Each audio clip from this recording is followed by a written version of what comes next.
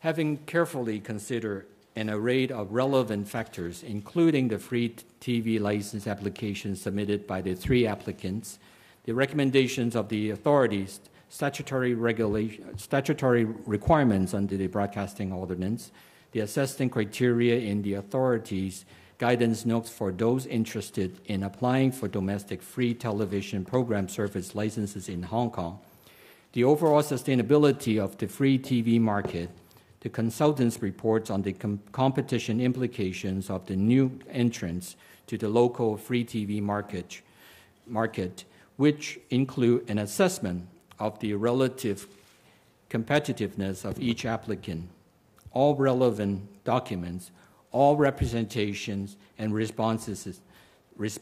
submitted by the relevant parties, all the relevant latest developments, all public views received, and the government's prevailing broadcasting policy, the Chief Executive in Council has decided it would be in the public's interest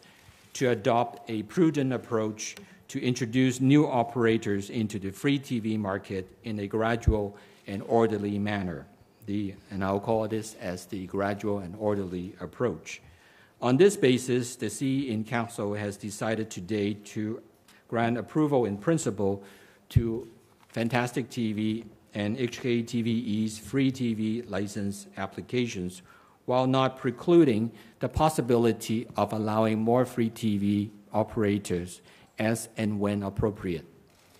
The decision is not only in line with the government's established broadcasting policy to introduce competition and increase program choice and diversity, but at the same time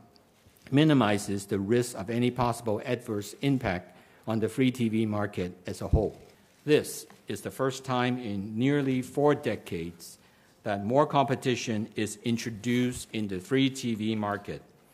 If Fantastic TV and HKTVE is finally granted a free TV license,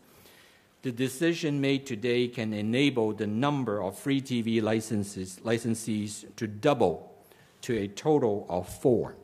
We believe the availability of significantly more programming choices as a result will be welcomed by the Hong Kong people.